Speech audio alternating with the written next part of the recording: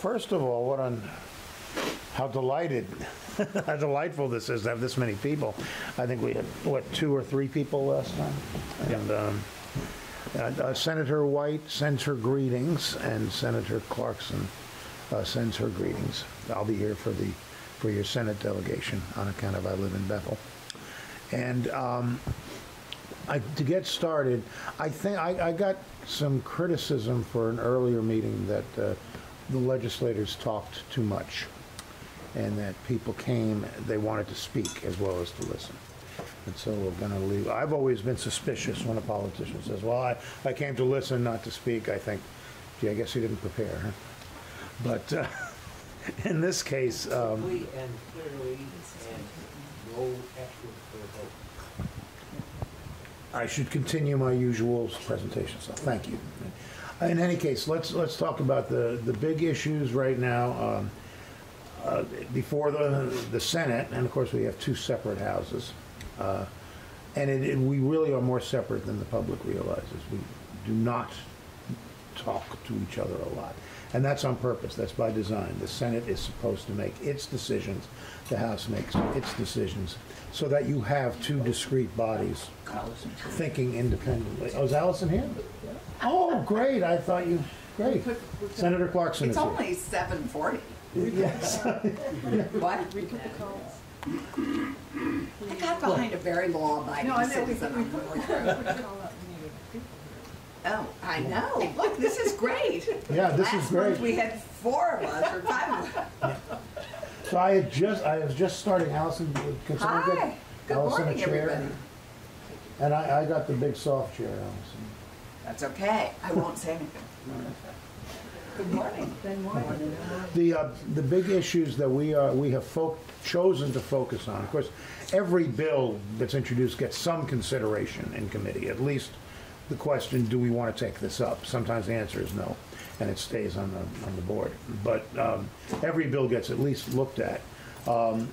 We are a citizen legislature. We do not have the time or the people to give thorough examination to every proposal. So often the decision is that's going to have to wait for another year. We've got other things to do this year. What we are focused on right now, and then the bills go to committees, and the committees tend to focus on their own work at this point in the legislative session. At a certain point, the committees are done with their work and vote a bill out or not. Often is not voted out with recommended amendments. And then it comes to the floor. And then every senator looks at every issue that's voted to the floor. Right now, we're in committees. I serve on natural resources and energy in the morning and finance in the afternoon, which touches on pretty much everything because it's about the revenues of the state. So it's the tax committee, but also any bill that's going to require state funding. The appropriations committee decides whether or not how much money to give it, but the money's got to come from somewhere, and the finance committee looks at that. We also have jurisdiction over utilities and over financial regulation, so it's a very busy committee. Natural resources and energy, as the title indicates, deals with natural resources and energy, and this year the issue being global warming and cleaner fuel. The energy is a natural resources issue, and we're dealing in particular, the low number of the bill says something, S5, which is the work of the chair of the committee, Senator Bray, with several co-sponsors, of which I am one, and that is a bill to establish a program for shifting off of fossil fuels, which are global warming fuels. I think what was a scientific debate about global warming 30 years ago really has been resolved. And at this point, when people say they have doubts about global warming, they've really left the discussion at that point. The discussion now is what are we going to do about it? And this is a program that distribute basically wholesalers of fossil fuels, global warming fuels, develop with the Public Utilities Commission, will actually structure it, will participate in a program in which they can earn credits for efforts, for activities to shift their customers off of fossil fuels because of increased weatherization, increased conservation, and that comes first in a pecking order. Conservation and weatherization remains number one. But then also we have to use some kind of fuel. We want to heat our houses, and the S5 is entitled the Affordable Heat Bill. It is a way to get people off the very expensive fossil fuels. It's amazing to me. I get emails sometimes say, well, how are we going to afford this? And of course my answer is, how are we going to afford your plan? And the person says, well, I don't have a plan. I say, yes, you do. No plan is a plan. If you have no plan, then your plan is continue things as they are. And we can't afford that. And it's amazing. People will tell me how much their petroleum costs. And you're going to make it more expensive. Well, you don't need me to do that. It's volatile. Petroleum prices, fossil fuel prices are extremely unpredictable and always high, and always higher than the clean heat. Always much higher. Clean energy is the least expensive to operate. It's expensive to get into. And that's what S5 is aiming at, is making it easier for people to get into the less destructive energy. Pretty much anything we do has some problems. And I was just emailing my son early this morning, who's very indignant about what is essentially slave labor in Africa to get cobalt for the batteries. I mean, this is no small thing. But I do not go with the logic that says you have a problem, you have a solution. Oh, there's a problem with the solution. Well, therefore, there's no problem. I don't buy that. I think we have a problem. It's global warming. We have a solution. There are problems with the solutions, and that's what we've got to continue to work on. Okay, I don't want to talk too much. I'll hand it off. Well, why don't we let the other senator go? No, you're next. You're so deferential. You're next in your local. Okay, all right, Yeah. fine. Yeah, I've gotten into the habit. For the record, Kirk White. Well, it is a record. Yes, there is the record. So, because in all the committees, when the testimony, there's a big sign on the desk and it says, state your name. For the record. So, I am in the House, in case, for those who don't know, and the House operates differently than the Senate, we only have one committee that we're appointed to, and I'm on the committee for Commerce and Economic Development, which was the committee I was on my first session last time. And I like to say that it is, there are some committees that can be pretty contentious. People have different views, but my committee does either really boring things like regulating insurance, or we do things like let's get more money to your town so it can be more prosperous. And so, to a certain extent, no one usually has anything to complain about that. Oh, gee, you gave our town some more money. I hate that. So it's a good committee. I mean, we have a good mix of people. We, you may know there was a big turnover in the legislature this time, and so our committee of 11 has 6 new members, and so there's a learning curve, kind of training up the new folks. The House as a whole. So just if somebody comes up with a bill proposal, right, and it gets the Speaker of the House assigns it to the committee of jurisdiction. They send it to the committee that's going to work on it, maybe, and it does what they call goes on the wall, and it literally is a cork board, and they print out little copies of it of the name and the number, and it goes on the wall. And then what they'll say is whether or not it's taken off the wall, and that's whether or not you actually kind of take it and work on it. And I don't know, you said that, the committee as a whole decides on your bills, which ones get worked on? Theoretically, it's the chair's Yeah. choice, Yeah. but certainly whenever I've chaired a committee, I have made sure that I was in league with my committee. I didn't. In the House, because we have more people. I mean, one committee is my committee of 11 is a third of the size of the Senate, right? All those decisions are basically the chair, maybe the chair, the vice chair. So they pick it, and if you're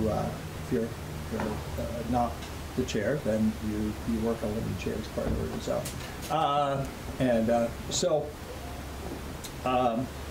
You're stepping on your glasses. Oh, thank you. I knew they. So the House as a whole has really been so then your little background still. So then your committee works on the bill, and if they can come up with an agreement on it, and often the bills change quite a lot in that process, and if they can come to something they agree, then they pass that, and then that gets sent to the floor as a whole, and then it gets presented there, and people interrogate and ask questions, and clarify, and then it either gets voted down or it prevails, one or the other. In which case it comes, it's passed by our body, and then gets passed over to the Senate. And just to remind people, there is a thing that's called crossover, and it's the 17th of March this year, 18th, something like that. For non-hunting committees. Yeah, but it has to, and so from one body, you have to have passed the bills you're going to pass, so by then, so that they can go over to the other body for them to work on. So if you miss that crossover deadline, your bill's done for that year. There are occasional times, I think, when there's a piece of something where a committee can say, well, I know that we didn't take that up. Sometimes I think it's strategic. They're like, we didn't take that up because we're going to stick it in later. So that kind of works out that way. So anyway, the House as a whole has really, we spent the first couple weeks, we spent until February 3rd working on the Budget Adjustment Act.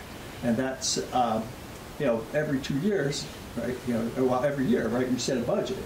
And then halfway through the year, you look at the budget and say, how's what we predicted compared to what's actually happening? And so maybe this project isn't costing as much as we thought, but that one's costing more, so can we shift some of that over and make that work? So the budget adjustment. And that has been the biggest focus of pretty much all the committees, for the month of January.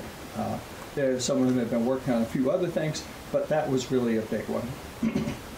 The other, the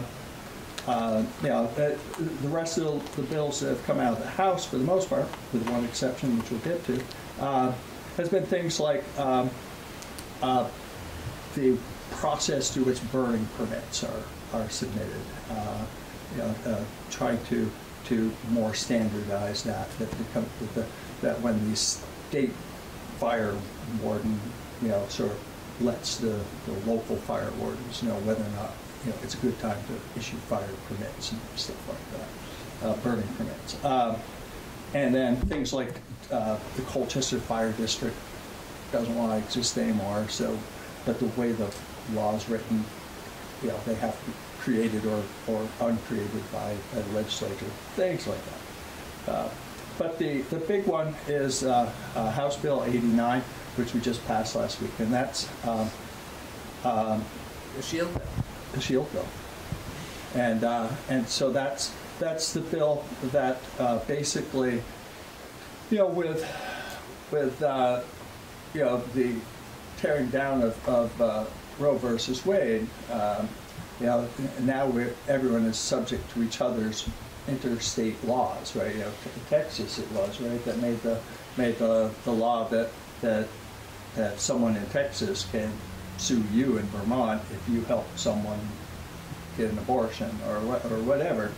And so so it's created kind of this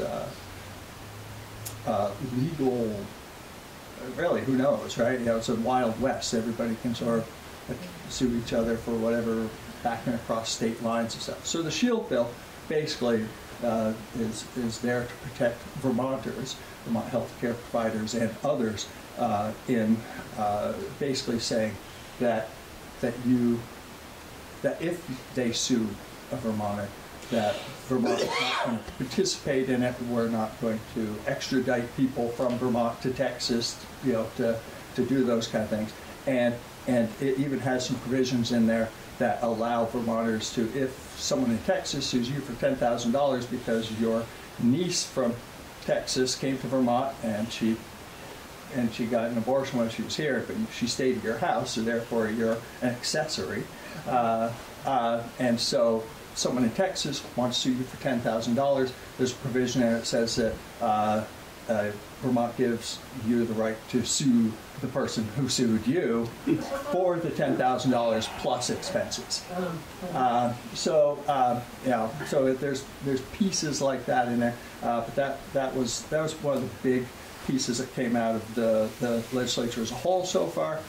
There are some other ones, including a bill that there are people who, when they they get a divorce, or they were a couple and they break up or something like that, and one partner just basically makes the others hell because they've got enough money that they can afford to just keep suing them for everything. And so it's abusive litigation. It doesn't matter. They just sue you for this, and then you get that written off, they sue you for that, and they just keep it going. And so we've also passed a bill to make that not okay. So that's the House as a whole. My committee has been working on a... Sorry, just on the Shield Bill. Yeah. My understanding is the Shield Bill also protects, we're concerned about protecting our own providers, but we're also concerned about protecting people who come here for care. Yeah. Whether it's a man getting a vasectomy or whether it's a woman getting an abortion. But my understanding is it's designed to protect those coming here as well. Yes. Yeah. My own committee has been working on a few different things. We have been, and remember, this is commerce and economic development, so some of it is wicked exciting. It's all exciting. But one thing we're working on is what's called earned wage access services. And until a few months ago, I had never heard of this. And neither had the chair of my committee, actually. And what it is there are companies out there that have been providing this service for 10 years, unregulated. And basically, they contract with either you or your employer. And let's say you get paid every 2 weeks. But you have bills that are due that you want to pay in those in between. So you can actually, they will give you, based on the money you've already earned, the hours you've already, they will give you, they'll give you that money. Mm-hmm. And then after you get paid, it comes back out of either your account or your employer. It goes that way. And so it's not quite like a payday loan. And the earned wage access companies they do that, they have that basic service for free. They have all sorts of other, so if you do it the free one, you'll get the money in 2 to 3 days. If you want the money today, it's going to cost you 3%.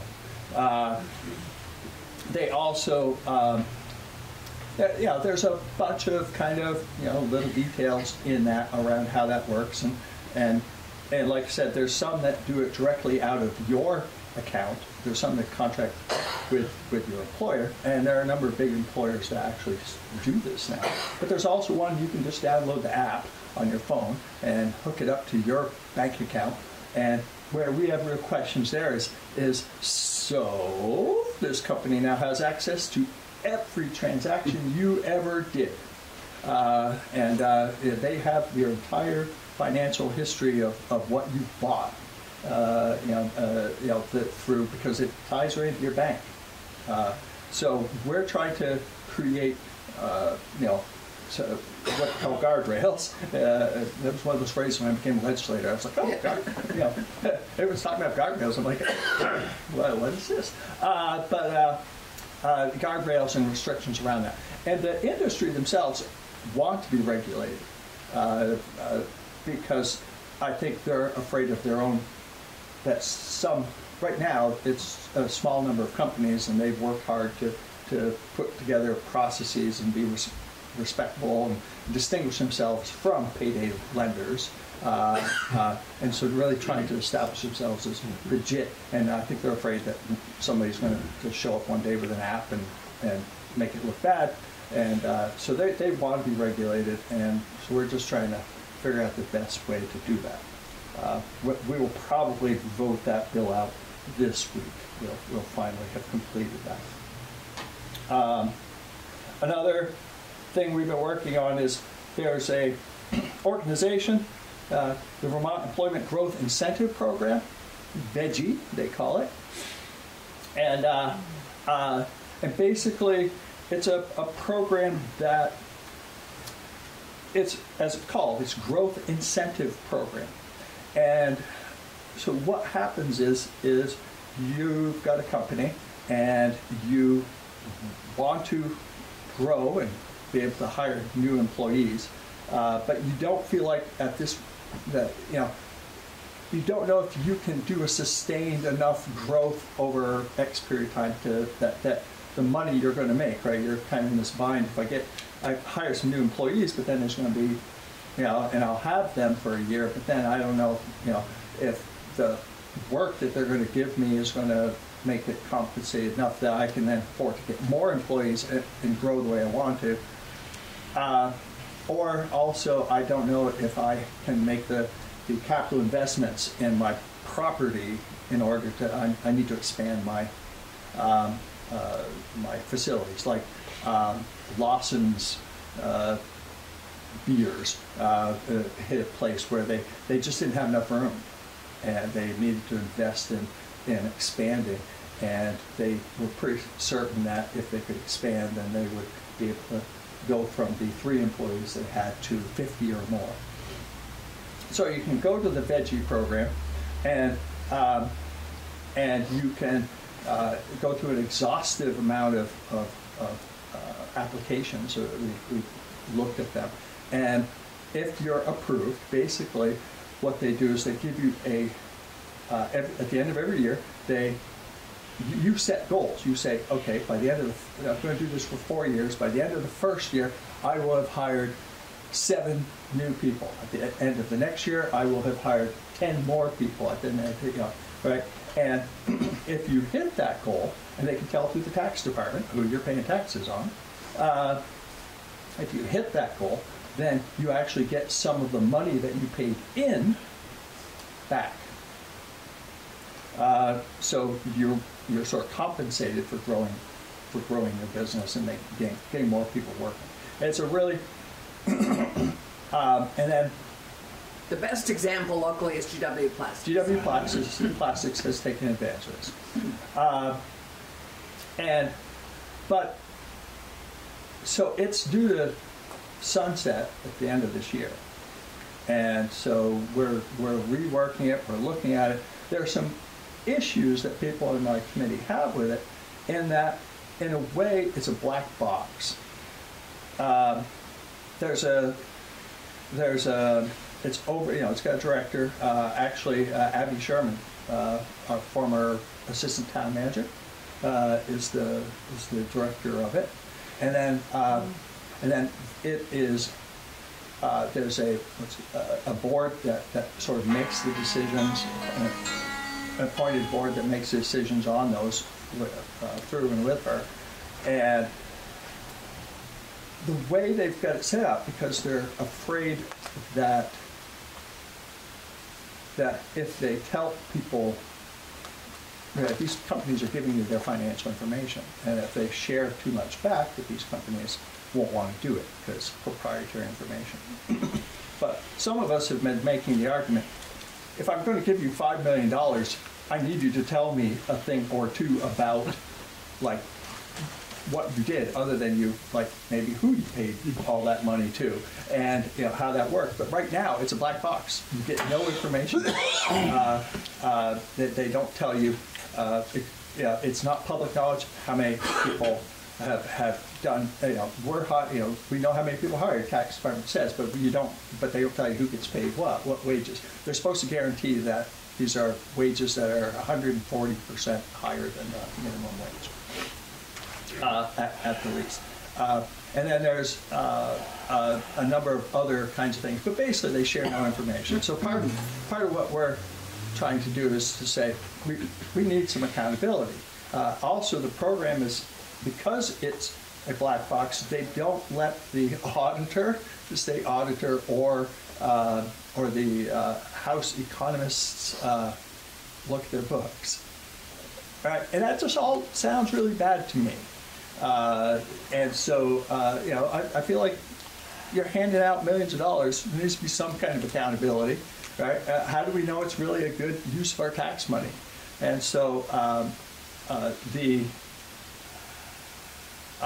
so we've been both listening. Oh, and the other piece of it is there are some pieces of it that for certain industries get a little extra money. Like green industries and other certain things that they identify we need more of right now. In areas where we need it. In areas where we need it. And then there's also, and there's always the question of, do we need to create more jobs at the moment? So the bill we've got that we're working through, one of them, the pieces, is to say, when you are a place like we are right now, where we have many more jobs than we have people to fill them, do we need a company, or do we need to pay a company to create more jobs? And are they actually going to be bringing those in from outside, or are we just shuffling the pieces on the board? You know, we're just paying one company to pilfer someone else's employees. And so there's that question that's being raised. The other question is that whole accountability piece. And so we're trying to put through, at least the chair is, part of his vision is to allow the auditor and the economists and the Joint Fiscal Office to be able to see the books, to really see the books. They're already sworn to confidentiality because they look at everybody's books. So to allow some more accountability there, and to actually ask these companies to allow certain pieces of information to become more public. We heard testimony this last week from Beta Technologies, the electric plane company. We heard from Lawson's Finest Liquids, or whatever their company, something like that, the beer company. We heard from, I'm trying to remember who else. We heard from four different companies, and we had heard testimony from the state who said, no, you cannot share that information. These companies will hate that. And then all these companies came and said, no, we don't have a problem with that. Yeah, you're giving us money. We should be able to tell you, this stuff. And so, so we'll see where this goes. There's also a piece of it that right now the program it's officially the veggie board that has but it's highly partnered with the Agency of Commerce and Community Development. And really, actually, if you listen to testimony, they come in, they give all the testimony. Abby gives almost no testimony. They come in, they give all the testimony. They're the ones who are promoting it.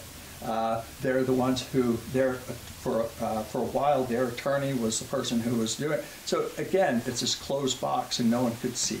So part of what we're talking about is breaking some of that out so that they are, maybe they're under the Department of Financial Regulations, and so that the Agency of Commerce and Community Development can promote the thing, but not then also be the person who runs the thing and is accountable to the thing, right? If you're on best cheerleader, there's a temptation to not want to tell people when things aren't going as well as you wished it was. So there's a whole piece around that our committee is working on.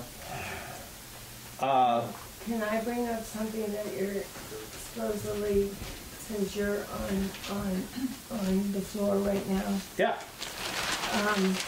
This is, Sorry, what's your name? Ellie Griffin. I've met you also. Ellie Griffin, here. Yeah, Ellie Griffin. Well, She does. yes. Well, in the paper, it Yeah. says the House is working on issues of domestic violence. They are. Yes. Yes. And right here in Bethel, we have a domestic violence case. Well, you probably have several. Yeah, Yeah. Don't know yes. about one. I think that we have several. And I know it's hard for people involved in the domestic violence case, especially if you're the victim. Deb here is the victim. And I feel that with Bethel for All, that it should be brought out for people in Bethel to know and to have the story or information from the victim's side. I know it's hard for Deb as a victim. I can't relate. I've never been abused, and I just feel that Bethel is not listening and not willing to listen to the situation and to what and I know it's really hard for Deb to be here as a victim because no one in Bethel, except for her neighbors, are listening and supporting Deb. Everybody else is sweeping it under the table. And I'm sorry to say, I know that the other member of this case is here too. The other member of the case is running for select board. And So Ellie, that is a legal, I mean, we are not allowed, I'm Allison Clarkson, Yeah. one of your senators.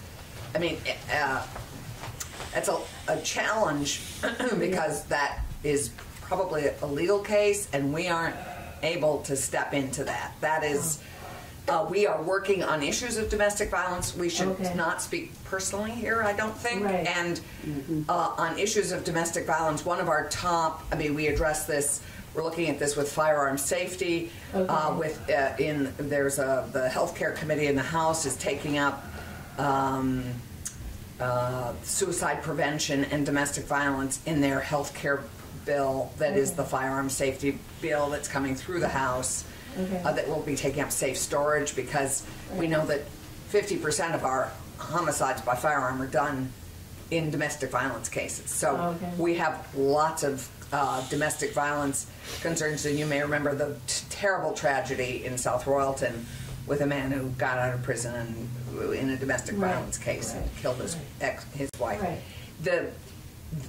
I think we, in these kind of forums, we can't speak personally, and you should know that domestic violence is a top priority Yeah. in the legislature and has been for several years. We figure out different ways we hope we can be helping it, but we're very Yeah, because I read aware. it and I just Thanks. want to make sure that it's Yeah. well, I ran a child care center in South Royalton from 1978 to 1992, and I had 3 domestic violent cases that I had to deal with, but they involved children. So I know, And you were in that case a mandatory reporter too. Yes. So, Right. So, yeah. But you should know that it's a priority and something we're Okay. absolutely continuing to work on. I just wanted to Thank you bring, for raising it. and make sure that we're all on the same page. Yeah. Thank you. Is there something you wanted to say before you? Yeah, what? Oh, no, and so those are the main things. There's a few other exciting things.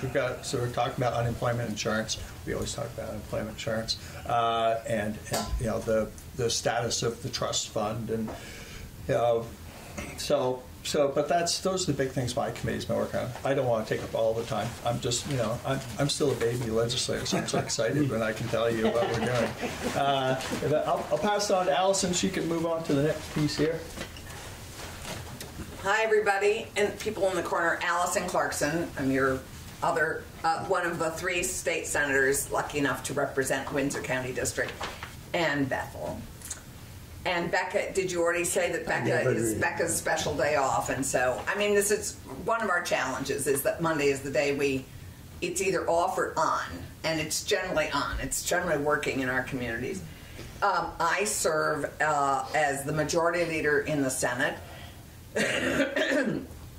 I also serve as vice chair of Senate Economic Development, Housing and General Affairs, and as on government operations. And we are in the Senate, as Dick has noted, we're working on our top priorities. Our top priorities are housing, workforce development. So we serve on complementary committees. So housing is one of our top priorities, and I'll get to that in a sec. Family care, reproductive, further protecting reproductive liberty, which Kirk has already mentioned. But also paid family leave and child care were other big priorities of this session.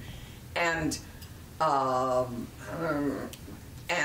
course, health care in a variety of ways.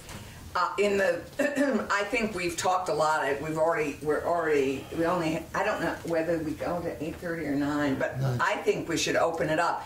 I'm working in economic development, really working on a huge housing bill that is, if you look at it in a big picture, is really designed at breaking down the barriers to development. We've poured money into housing, into new housing, and low-hanging fruit of taking vacant and blighted properties and bringing them back online and developing ADUs. So we've poured a lot of money in the last 2 years, over $400 million.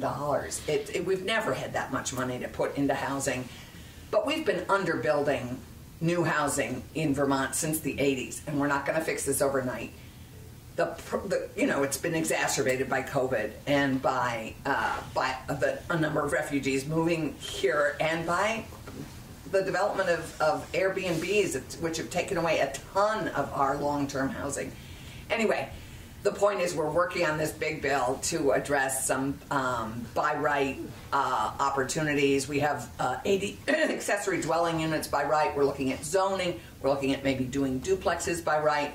We're looking at some speeding up of permitting. So we're looking at zoning, permitting, reducing the number of appeals in downtowns and village centers and places served by water and sewer. So we're really trying to develop and our housing and promote our housing in our village centers, especially if they're served by water and sewer, and to do smart growth and to further protect our backcountry and really incent housing in our downtown and village centers.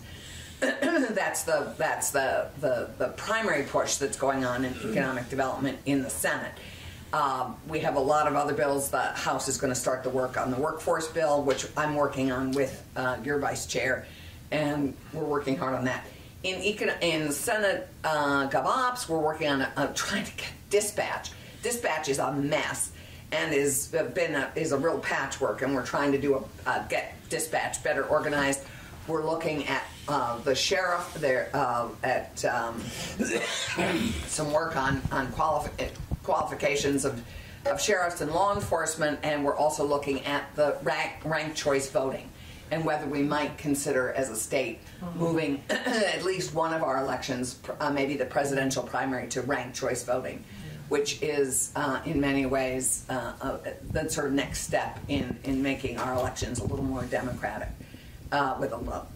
So those are some of the things, but we've been talking. It would be great to hear your questions. I mean, Ellie had a question, and I know there are other questions. So I think we're all happy to answer questions and talk about process. My job as majority leader is to really help develop a community in my caucus, in the Senate Democratic Caucus. So I do a lot of that work, and I don't know. Any questions you have for us, we'd love to answer. Not really. Dick, on your left. You mentioned ranked choice voting.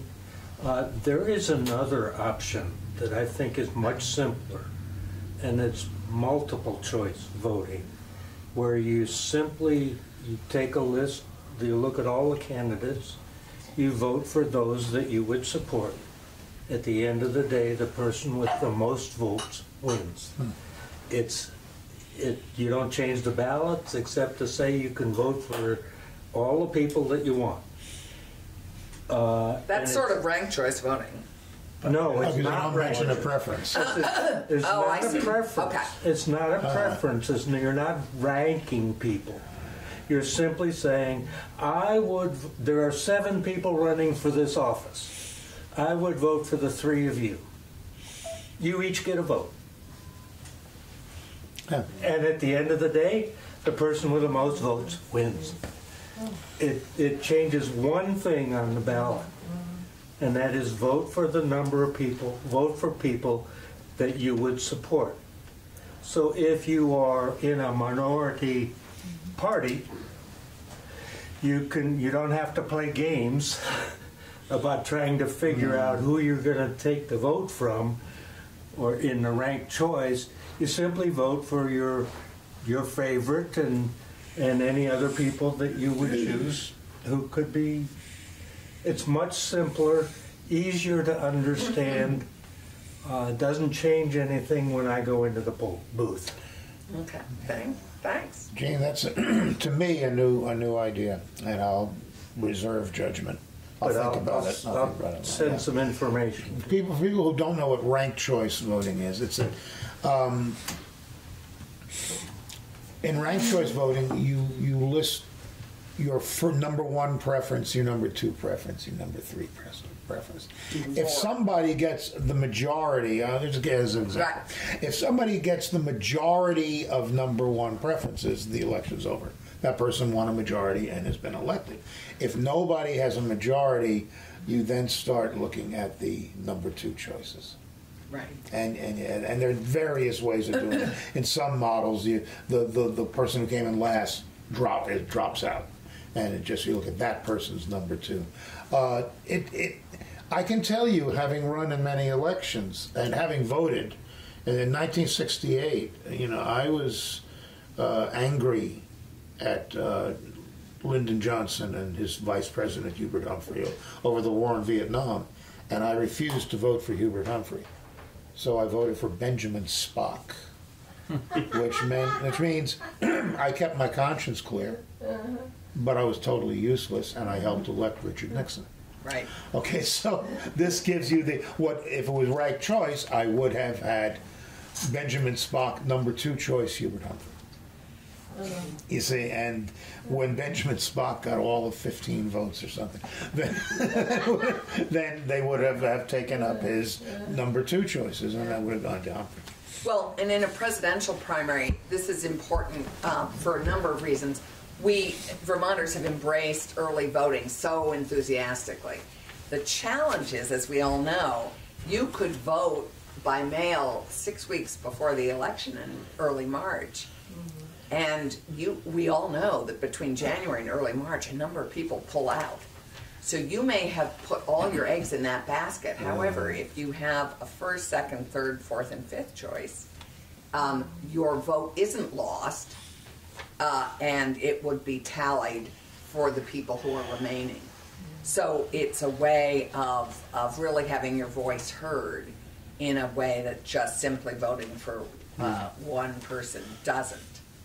Especially if that person drops out. Also, the other big plus of ranked choice voting, however you do it, because there are actually several models of how to do it, is that it reduces rancor in elections. And I think this is one of the things that resonates for all of us as we look at the ugliness that has evolved and that's cropped up in the last several years in elections. Because no one can afford to be super nasty, because you want to be their 2nd choice or their 3rd choice. You still want people choosing you, and you may not be their 1st choice, but you might be their 2nd or 3rd choice. So no one can afford to be to alienate people. You really want to be heard, and you want to have people understand what you stand for, and you really want to be listed as their first, second, or third choice. So I think those are some of the reasons that people are enthusiastic about ranked choice voting. What it does is it lets people vote their conscience without wasting a vote. That's really what it is. Dave's got a question. Great point. I'd like everybody up in Montpelier to vote their conscience and not worry about the fact that the other senators, I don't like you to vote for gun control. I want to vote for it. That's my conscience. I'm going to do it. If I don't get elected next time, so be it. I voted the way I feel. So, but I got a lot more questions if we have time. Go for it, Dave. S5. Read S5 and S6 pretty carefully several times, and I'm concerned about both of them. S5, which is the Affordable heat. Well, that's what it's called, but it has nothing to do with affordability. Because what I consider you've done is what you're trying to do, you get the horse in front of the cart. There's electric this, electric that, electric, all these electric things you're going to do, but what I say to my electric people that want me to believe in electricity because I'm an electrician, I want everybody to have an electric car. I want everybody to have an electric pump. I want, because you know what's going to happen? This state will shut down almost instantly. We do not have the infrastructure to give everybody an electric car, to everybody have an electric heat pump, an electric water heater, electric heaters.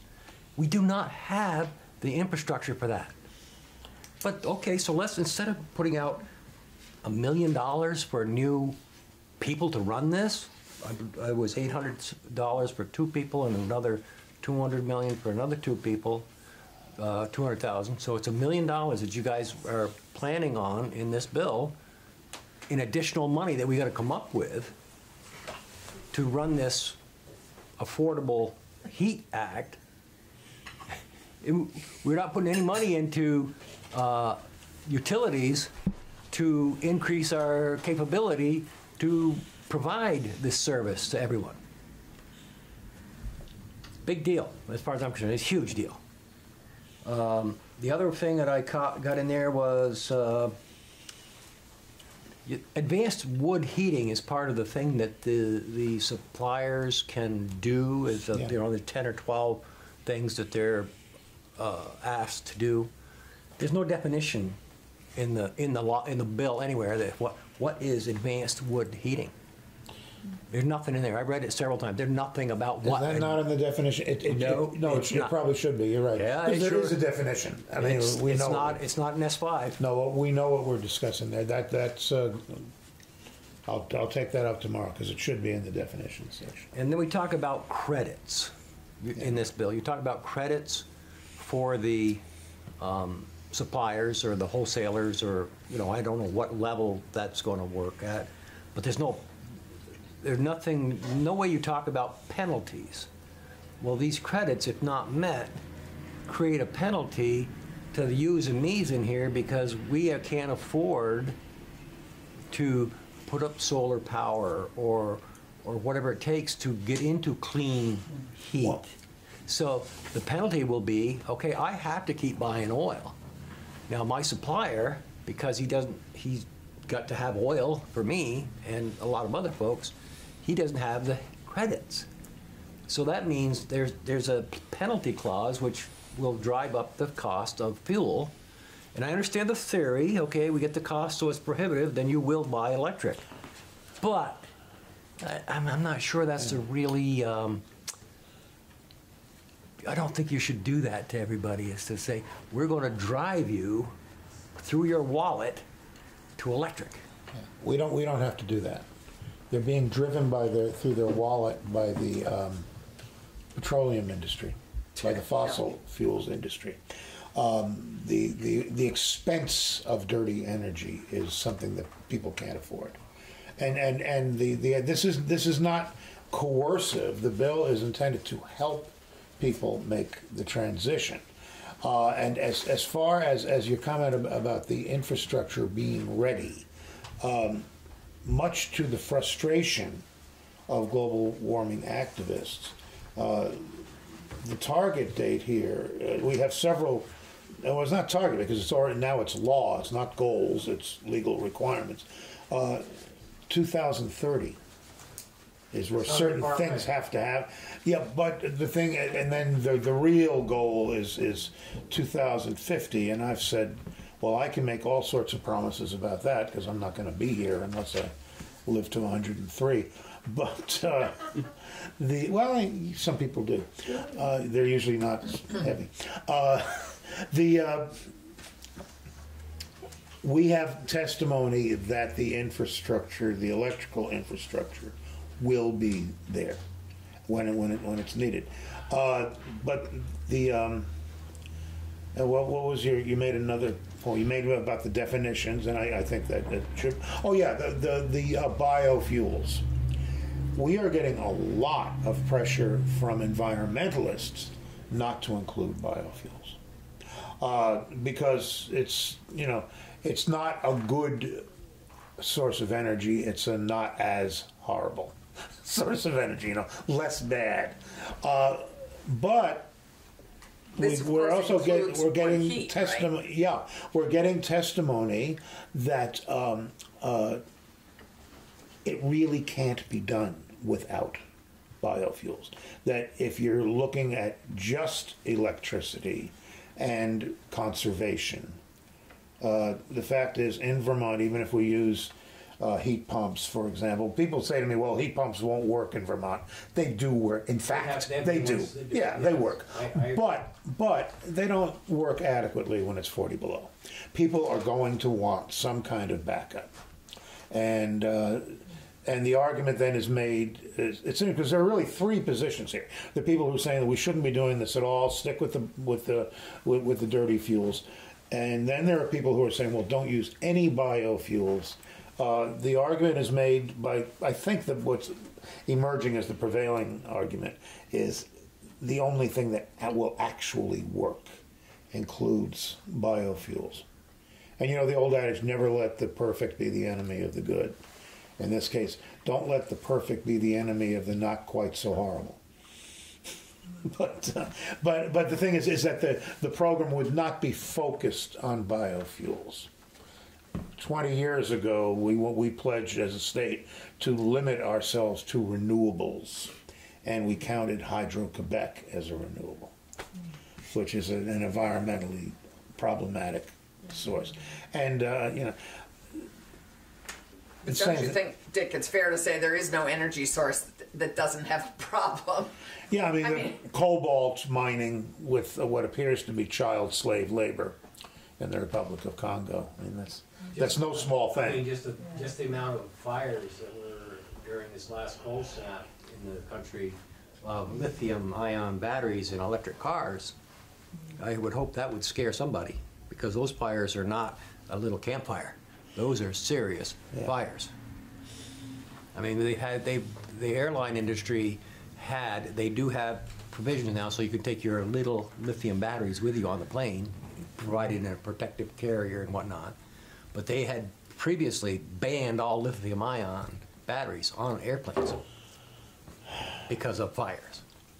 So, and lithium, you don't go with an electric prod and pry it out of the ground. You go get this huge diesel or whatever powered loader to move it out of the ground and process it on a big diesel truck to a big diesel processing place to get the lithium so you can put it in your electric battery. I mean, I'd like people to talk about those things. They talk about electric. Electric's great. Electric. Well, how did you get that electric? Yeah. How did you get that electric? No, I don't think anyone is ignoring that. And batteries. Batteries are a storage unit. They're not electricity. Right. Batteries are only a storage unit. That's right. It's got to be generated some way in the first place. No, those discussions are in fact happening. The really underlying issue is there are too many people on the planet, and we have very high standards of comfort. You and you. I know. Well, but you know, limiting how many more kids we have, and that's an area that people don't want to get into. So what we're looking at is what do we do with the world as we find it, and that's for many people, certainly for me. Getting into politics, having once been the young man who nobly voted for Dr. Spock for president, getting into the idea, if I'm going to do anything useful here, I'm going to get involved politically, automatically you make a change. You're saying, I'm going to deal with the world as I find it. And you need a taste for very imperfect legislation. And this is highly imperfect. It is. But it is addressing a crisis that we face, and we face it with our economy. I mean, the global warming is going to decimate Vermont's economy as it is at the moment. Our forest industries are going to be affected, our mapling, our agriculture, our tourism. It's already having a huge impact, as we know, on our ski industry and on the invasive bugs that are able to come here and thrive. I mean, people have ignored for too long the impacts of our burning fossil fuels, and we need to rein it in, and it's going to be a costly transition, there's no question.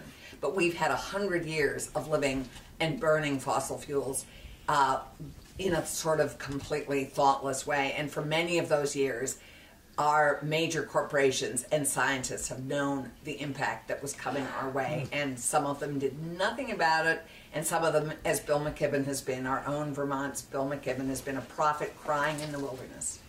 And finally, we're beginning to see the effects, and finally, we're beginning to, people are beginning to be really worried.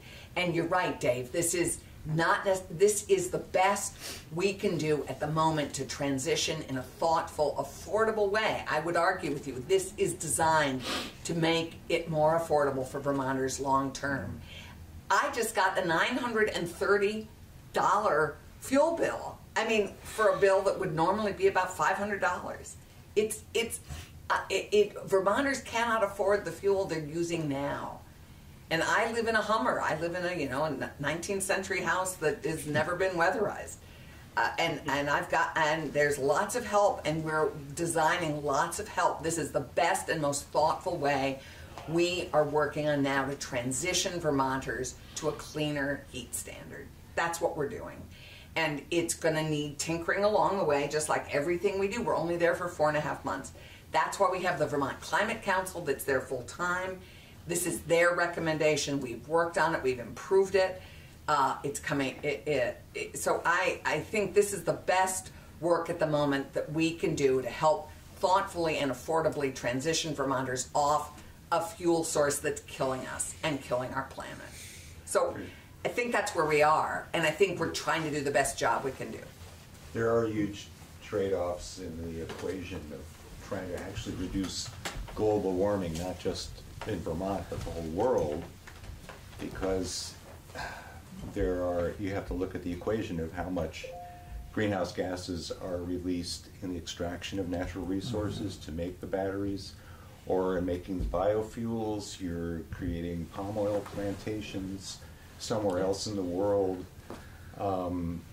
So we can do things that make us feel good, because we can look around us and say, yes, now we're using less fossil fuels here in Vermont, but what's the trade-off somewhere else in the country or in the world or even somewhere else in the state? I'm not saying I have the answers, but I can understand what he's saying and what people at 350 Vermont are saying too. We could be making things a lot harder for people on another continent, and it's fine because it's out of sight. We don't see it, but it's still affecting them as we do our transition. So that has to be taken into account to some degree. Of course, yeah. Well, it is. I can assure, but coming down on a final decision that is not exactly what everyone wants does not mean we didn't take it into account. The proposition is being made to me, and I'm not sure I buy it, that we cannot get off petroleum without reliance on some biofuels. That's part. Take that out, and you don't have an alternative. Okay, take the biofuels out of the equation, and the right-wing guys are saying, well, everyone's going to freeze in the dark. Would actually happen.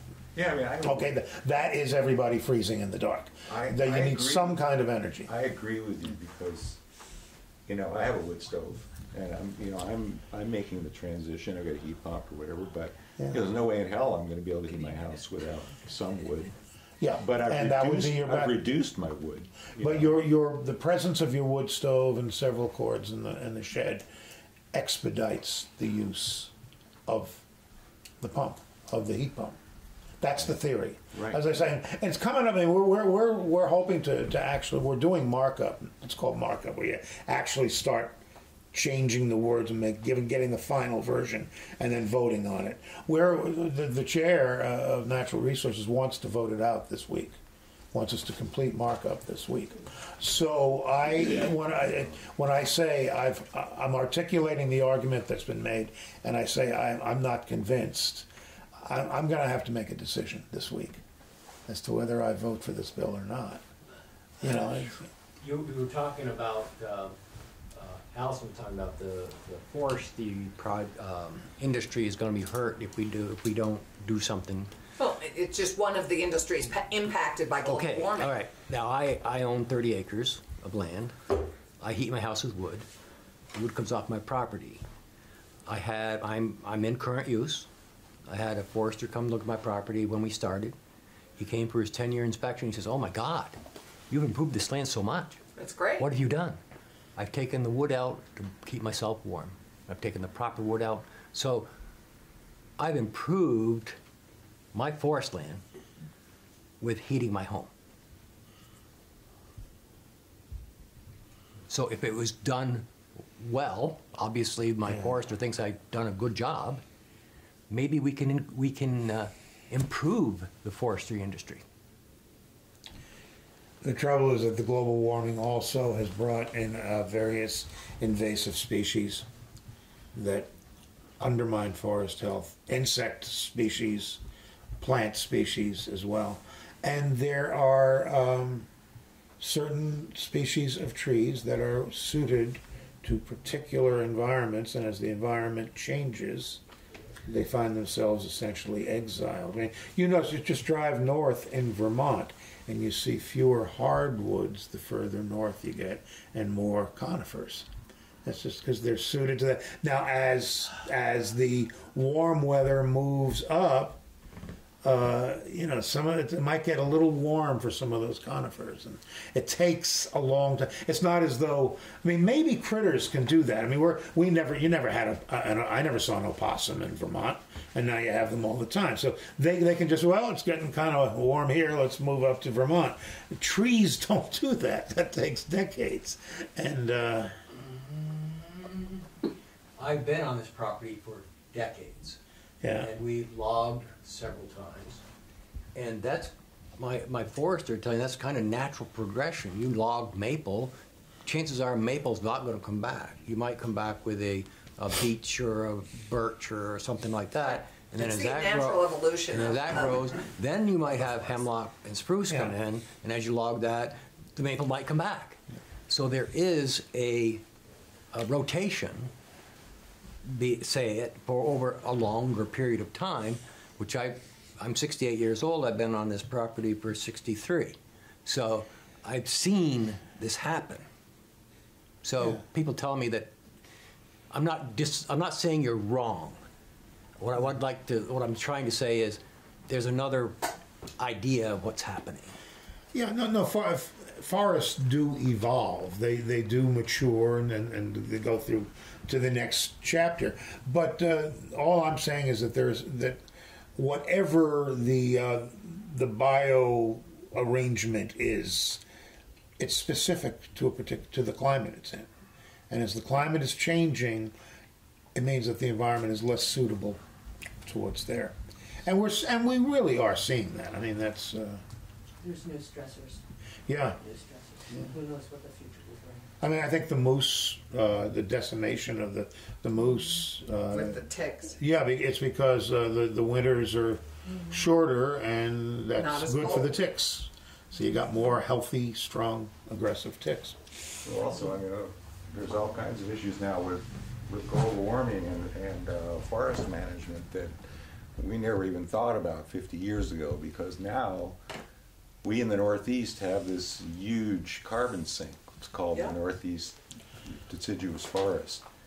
And we have to start now looking at that as a resource, not just for sustainable harvesting of wood for firewood and logging and everything else. We got to have those forest products. We can't do without them. But at the same time, we need to be using those forest blocks to get rid of the carbon that's in the air.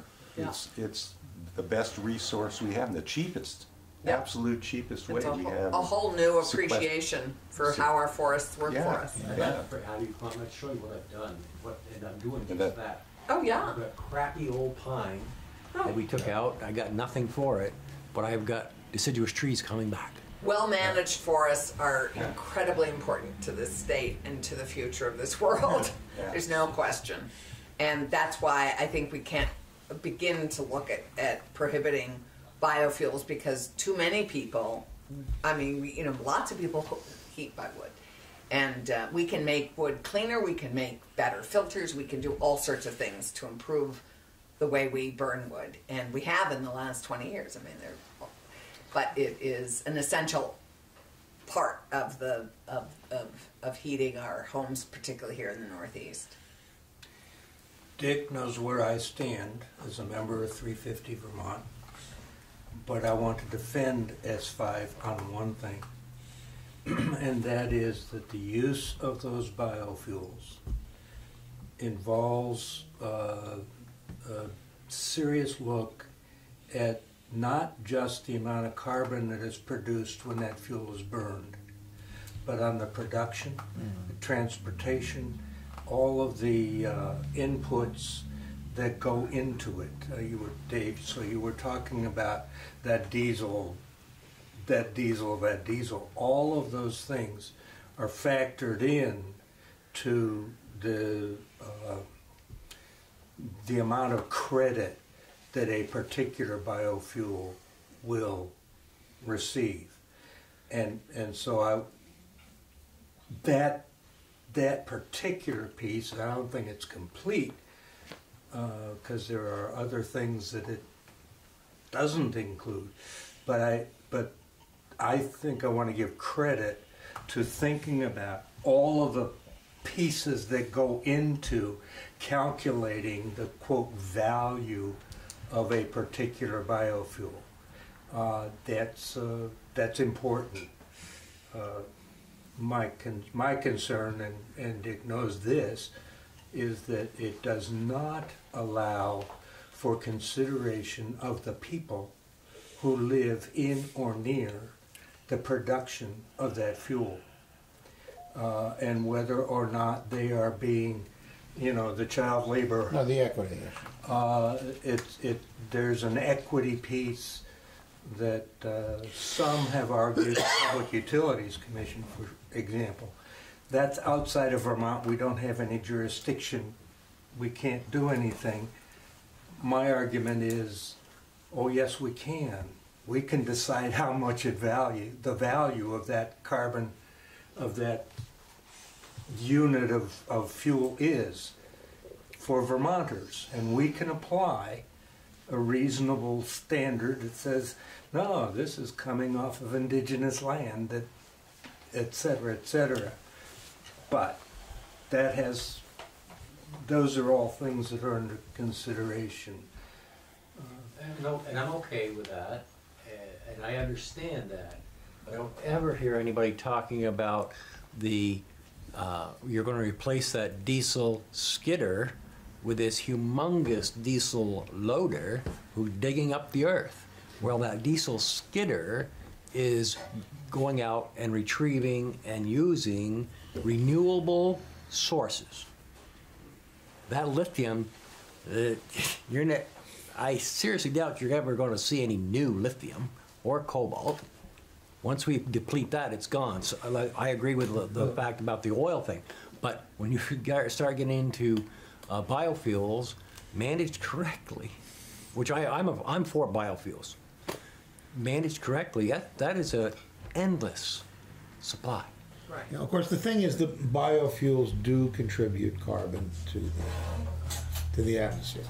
Maybe less, some of them less, but they do contribute carbon, and that's. We have wood chip plants that create electricity. Yep. Yeah. Yep. Montpelier is very dependent. Dave, no one has said. I'm sorry, I thought about that. Yeah, we're trying to manage a very, very imperfect situation. No one has said this bill is perfect because I guess I'd like to see, I could see that bill being 150 pages. What? Not that I want to. Hey, it may be by the time it makes it through the legislature There's today. so many things that I'm talking about that I didn't see talked about. in the bill. That's part of this picture. They're in there implicitly in that much of this has to do with process for developing the program further. A lot's being handed off to the Public Utilities Commission.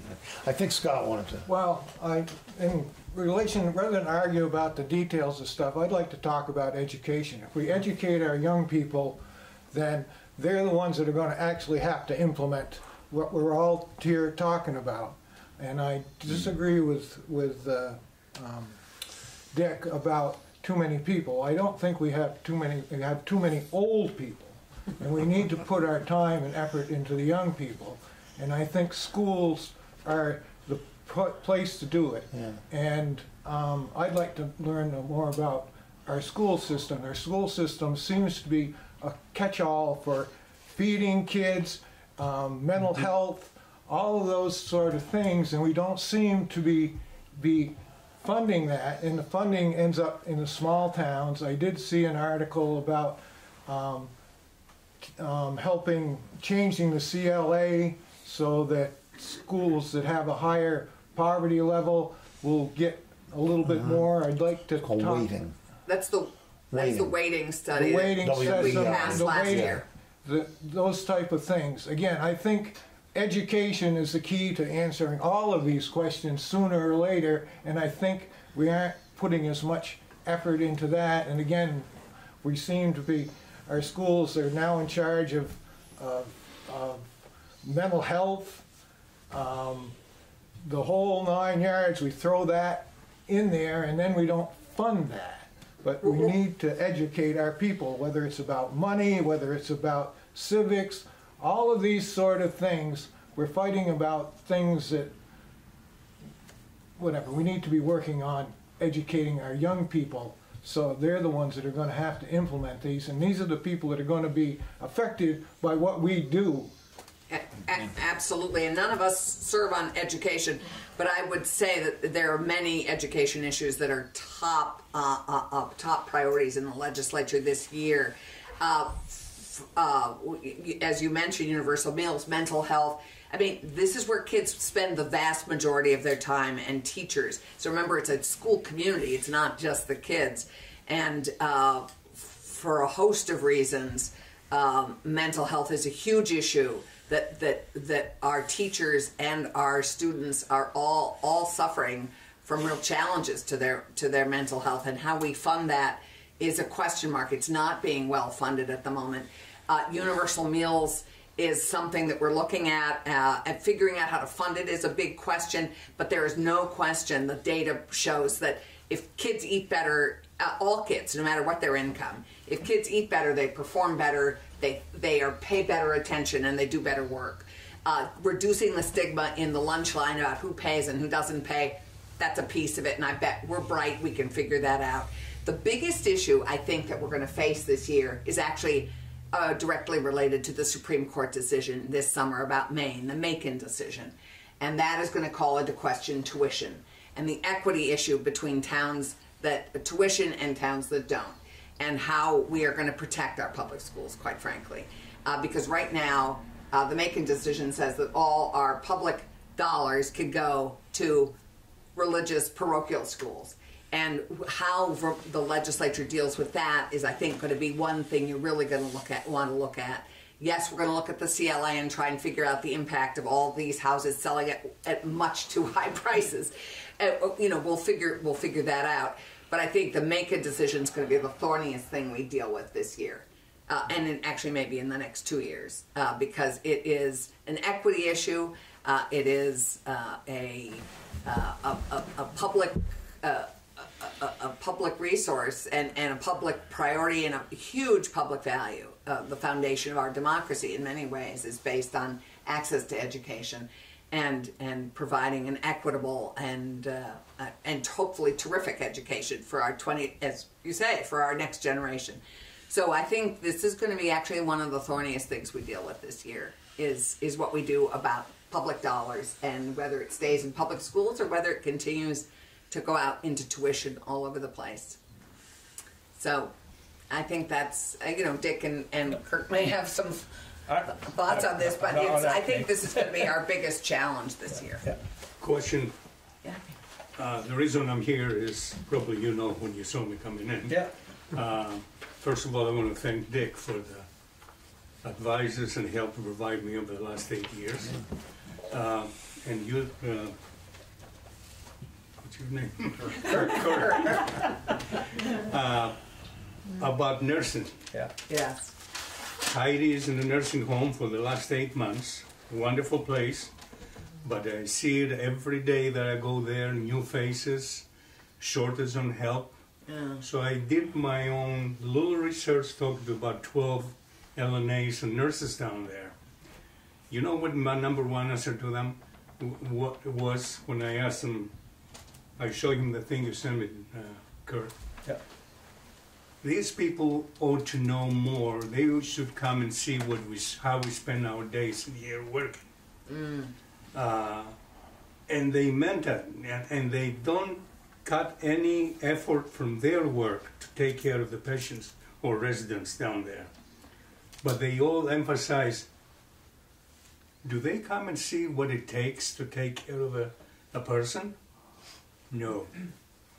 I would disagree with that. I know that the House Healthcare Committee went and visited care facilities last year. As they were doing the workforce bill. As they were doing their part of the workforce bill, they actually did. They obviously didn't visit all of them in the state, but they did visit. But the point they were trying to make is, there's a lot more than visit a place and look around. Oh, this nurse has extra hair hanging out of their head. See what they are doing 24/7, And this is what. And they are all professional. They do not want to deny any care to the people there. And I see that the care Heidi is receiving where she is. How is the care, Nick? Fantastic. Where is she? Cedar Hill. Okay, great. Yeah. And they are very short of help. Yes. They have a couple Congolese nurses, and they are the happiest to work in there because they keep on telling me, my goodness, you're giving all these things to the people here back in our country. Yes. Yeah. So that's one. And the other thing, when you send me the paper, Kurt, we also gave all the nursing schools and programs money to expand their programs to fit more students. And I asked many of them there, I said, do you know anything about these things? They had no freaking clue what's going on. How do you make people know, okay, we passed this rule or whatever. This opportunity, how do they know about those opportunities? Exactly, that's the word. So the word there is outreach, and you hear the word outreach a lot. Not on this, but on a lot of different issues. My wife Cindy is very active in the food shelf, and they started doing outreach with the suspicion, the seat of the pants suspicion that there were people with food problems in Bethel who they didn't know about. and who Yeah. did not know about the food shelf, and just outreach. And it's like, on the one hand, I'm not happy that there are so many more people going to the food shelf, but those people probably needed it when they weren't going. And it's just that kind of, and same thing with nursing home staff. Pretty much anything. We make a limit on the use of force by the police. I'm not sure that we do a good enough job of making sure the police know now what you can't do that anymore. You know? Well, this is helpful because we're doing workforce this year. It's one of our top priorities, and we need to find out of the opportunities we pass. How do people know about them? Who's taking advantage of them?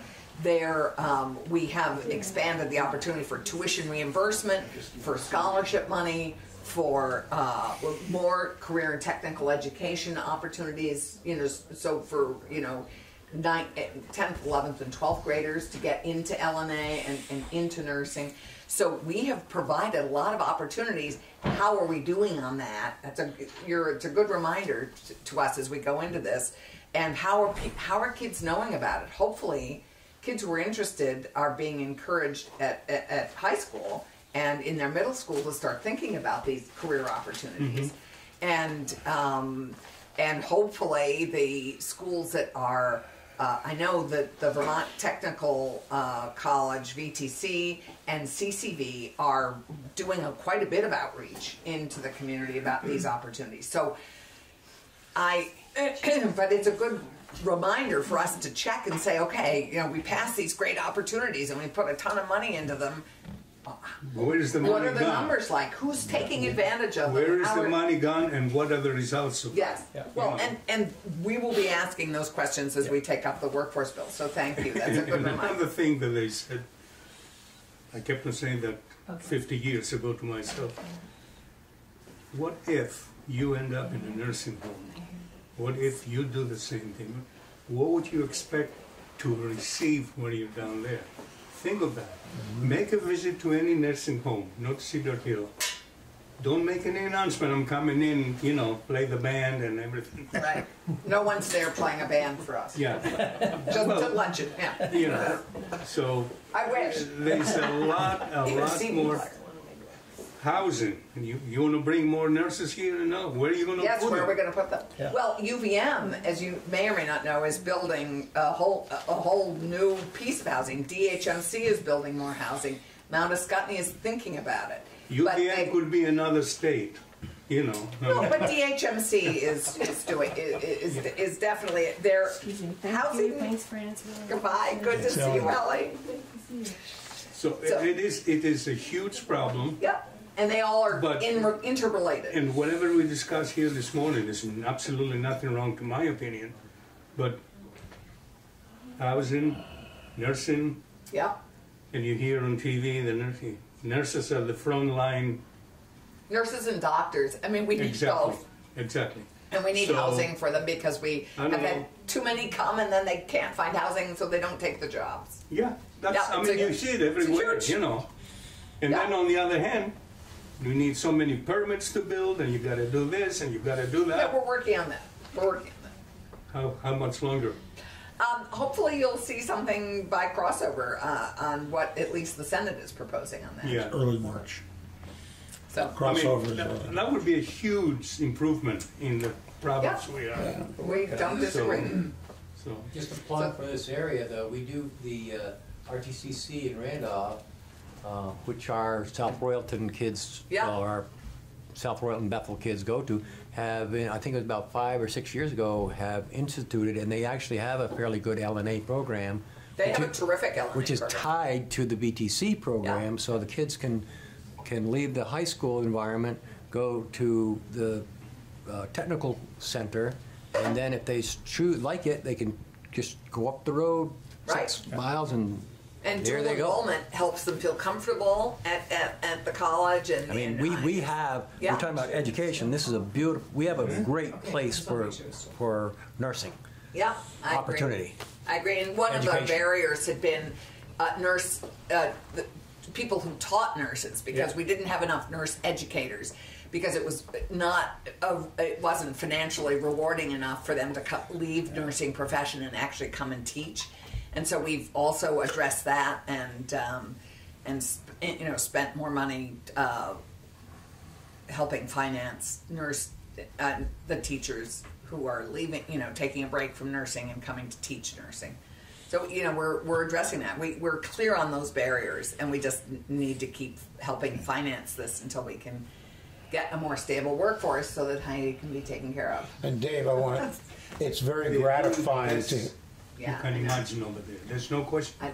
But give them a little help. Yeah, we're working. We're trying. It's just like you guys being up there in Montpelier, and you stay there 24 hours a day, no breaks, and do the best you can. We're doing the best How long we can. have you last up there? Oh, I'm about 32 years. No. I mean, working 24/7. What's that? 24/7. No breaks. Oh, you're comparing it to nursing. That's right. Yeah.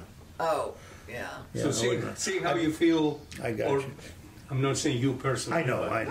Dave, I want to say how it's gratifying to hear you speak well of dual enrollment. That was the work. That was the work of the education committee when I chaired it, and it's nice to get a little feedback about something. Well, I had experience. I was on the board for 13 years, chair for 2. Yeah. And when that was really coming around, and it's like, why not? Yeah, That was the thing, is right. Why not? The other thing is the importance of the trades. Yeah. I'm one of 3 brothers and 1 sister, and of the 4 of us, one of my brothers and my sister and I are all college graduates. One brother just was not a student. He was bright, but he was not a student, and he became, interestingly, an electrician. And at one time or another, each of my brother's college-educated siblings has gone to him for a loan. And he's well-read. The other part, because they always say education is not just for the purpose of earning a lot of money. It's supposedly you become an educated person. My brother is a very educated person. He's self-taught, has occasionally a surprising gap in his knowledge because no one was guiding him. But he is well-read, well-traveled, and a sophisticated intellect. And basically dropped out of 8th grade. And one more thing about Kirk. I really like when you did reporting. That's where we're doing that, make your views known to your towns and everything. That means a lot. I'm sure it means a lot to me. I don't know how many others are like that, but and whatever I said about you, and you, it still stays. I'll be sticking to that. At least what Kirk's doing is gives me a choice to, do I want to know what he's doing? I know where I can go and find out. Yeah. I don't have time to go to Montpelier. I'm trying to get retired. I might have later, but through my career, I didn't have time to go to Montpelier and listen and you got a 1 o'clock testimony time. Well, I'm kind of busy making money so I can live at 1 o'clock. So I can read the letters and the info, and I've gone to this for a lot of what's going on up there. That's why I've only got half of what I was going to talk to you about, but at least I was surprised at some of the things I read. I mean, unfortunately, I'm looking for failures because I want to stop that. I mean, just quickly, some of the things that there's in S4, they want to pass a bill that's already in law. Why are you wasting ink? What? It's illegal to buy a gun for a felon. You want to put that in a bill? That's already law. Well, it's in a draft at this point. But why is it even there? It is a law. Enforce the law, and you don't have to make another law. Right, and that will come out in the committee process. That's what you will get testimony. I mean, the draft is. We're a citizen legislature. We hire lawyers to actually do the drafting. Although I have written a couple of my own bills over the years. You see a bill, introduced by Senator McCormick. I wrote the bill in the vernacular and gave it to the draftsperson and said, write me up a bill that does this. And the drafts person with a ton of drafting requests may well have made a mistake. That's why we have a committee process. Yeah, but it's in there like 6 places. Well, It's like, come on. or maybe there's some difference between the present law and what's being achieved there. I haven't dealt with that bill. I'm not on the committee of jurisdiction, so I can't speak to the particulars. But in general, I mean, the process is one of refining and looking for things that probably shouldn't be there, and then we take them One out. more comment that I'm going to make. My wife said to not do this, but we're going to do it anyway. So I have a thing about, I have recently decided that I was going to say hate, but no, I dislike all politicians. Because all politicians are supposed to be my representative. Yeah. And maybe not, you two may fall outside that, but there's an awful lot of politicians out there who are self-serving. You can agree or disagree, and my wife said, don't say that, but I said it anyway. Well, I'll tell you, we had several people choose not to run for re-election in this last election because they just said, I can't afford to keep being in the legislature. There's better money to be made pretty much any place else. It's, I find the work, first, I get suspicious any time anyone says something that even hints at altruism, but I really do want to serve. I want to make a better world. Also, for my selfish reasons, I find the work interesting. It's very, very interesting. And selfishly, I like to be engaged in something that really bites my mind. I do not do this for the money. Self-serving has nothing to do with money. It has to do, in my opinion, it has to do with I'm a very powerful person. I can do things and make things happen that you can't. Well, again, Vermont with its 660,000 people and its little legislature, I think anyone in the Vermont legislature who thinks they're powerful is fooling themselves. It's a very small level of power. Okay, it really is. Shut my mouth there. No, you don't. If I don't speak my mind. But also, people will talk about that we're representatives, and someone will say, if I disagree with something you're doing, then you're not representing me. Yeah. And it doesn't work that way. Well, I represent the people of Windsor County, and they speak with many different voices. Agreed. They speak with contradictory voices. Agreed. Okay. Great. But that was part of what I had a problem with. S4 was the fact that it was so about children and protecting children and stuff like that. I'm sorry to keep going on, but Hey. I'm just kind of retired, so I got a few extra minutes. We have another appointment to get to. Okay. I'm going to Vermont Day and sit around. Well, I'm not quite there yet. But Electronically, we're well connected now.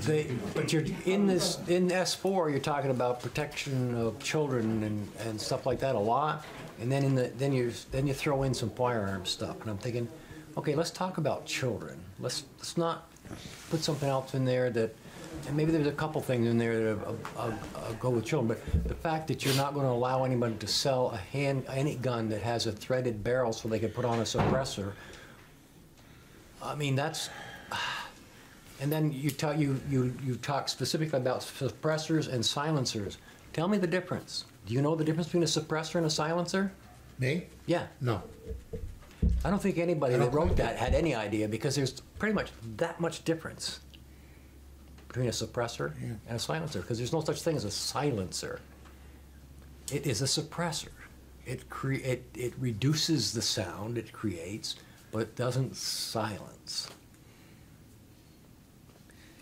Okay, I mean, those are the kinds of insights that would come out in the legislative process. Anyway. When we make the news, a legislator makes the news when it gets up in the chamber and waxes eloquent. That's not usually what happens. When I say most of our time, I mean 95% of our time is spent in committee rooms, going over the texts of bills or taking testimony. Mainly what we do is listen to people to give testimony. And what you just said is the kind of testimony that bill will likely get from someone. I think this thing goes till when? 9? It went. Yeah. It went? And we had talked about how prosperous being a legislator is, which is why I have to go to my day job now. Thank you for indulging me. But if Dick wants to talk to you, Playing around for another cup of coffee. 2 minutes. If I could, I Yes. just want to say one thing. I'm very sorry. I had no idea Ellie was going to speak as she did. I figured that, and I felt for you. So. Well, and I'm sorry. My daughter is overworked at a place that cannot find people because they cannot find childcare. That's also an issue. That's just, I'm just going to say that. That's another one of those impediments Yeah. to We'll be finding back next and growing the month, workforce. Has Allison left? Yeah. Come She had back to- next month. okay. We'll talk about childcare. Also, Allison is the vice chair of the Economic Development Committee, which has, and she serves on the Government Operations Committee, and those are the two committees that are doing child. We have a child care bill, Yeah. and is But I just want to throw that onto the pile of insolvable problems you're facing. It's one of the saving graces for Gifford, Moving that they have a good education childcare. down the ladder age-wise. yes. So that which could be double-edged sword in that, okay, now we got 3 and 4-year-olds in our education system, so they now no longer, we need childcare for those 3 and 4-year-olds. It's going to undermine the private child care centers. Unfortunately. That issue has come up. That's part of the discussion. I have a right grandson, now. 10 years old. He and I were talking about shit that I didn't see until I was a junior in high school. So something's going right. I mean, he goes to school in Randolph and he's like, whoa, where does that coming from? Right. Talk about just an intellectual sophistication. Yeah, it's like, yeah. It's just kind of on that subject of childcare. I sub over to school, and Friday was an early release so the teachers could do their thing. Yeah. There was probably, I don't know the number, but there was an awful lot of kids missing because what are the kids going to do with the half day? They've got it scheduled so when the kids are in school they can work and do all that and work their schedule, but in the half day, now they've either got to take the whole day off from school, work, or take the kid to grandma's or whatever. So there's actually, kids are losing school time because of a half day school. Our system was of course created when you always had one parent, usually the mother was home, and so you had a half day.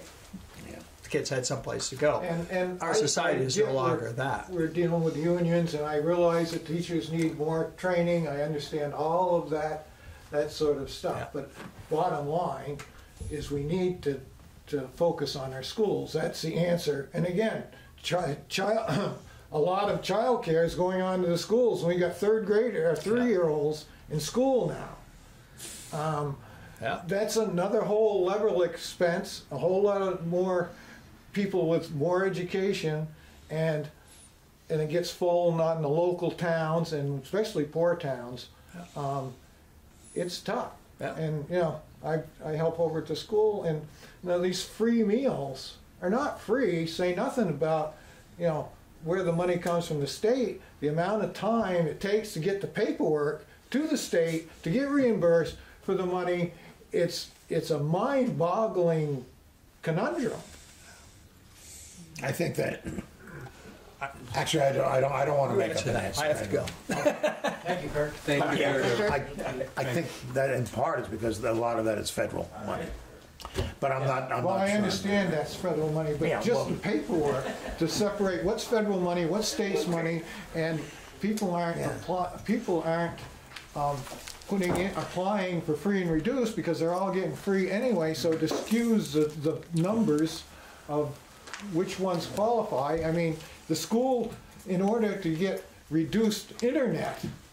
You have to go to school. If you're free and reduced meals, you can get reduced internet for your students.